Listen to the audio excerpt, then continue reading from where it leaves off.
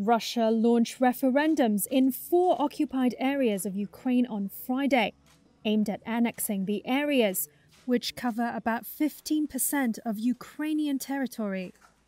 The West says the move is a gross violation of international law that significantly escalates the war.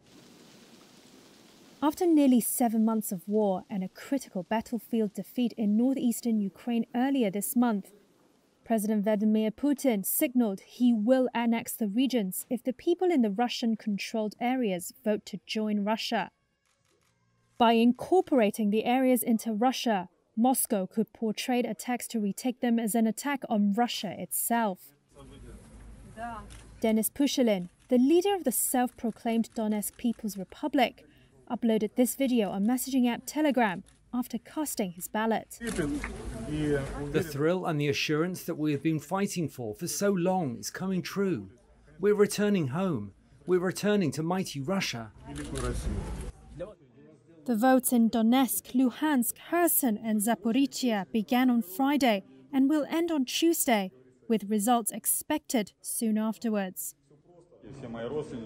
Outcomes that support joining Russia are almost certain.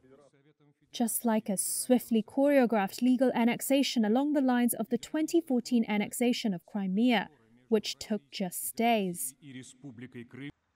In Zaporizhzhia, internally displaced Ukrainians like Tatiana slammed Russia's plans to hold referendums. I'm against the referendum. I think that my town and my region fully belong to Ukraine. This is all very hard, and I reckon that there is no place for Russians on our land. It is unclear exactly how the votes will work in a war zone when so many people have been displaced. British Foreign Secretary James Cleverly said Russian installed officials in the regions were setting targets for invented voter turnouts and approval rates, with some turnout figures already agreed.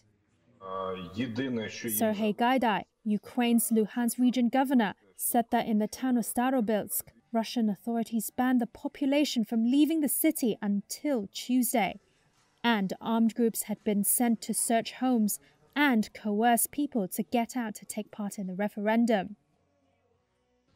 Russia maintains that the referendums offer an opportunity for people in the region to express their view. Ukraine says it will never accept Russian control of any of its territory and will fight until the last Russian soldier is ejected.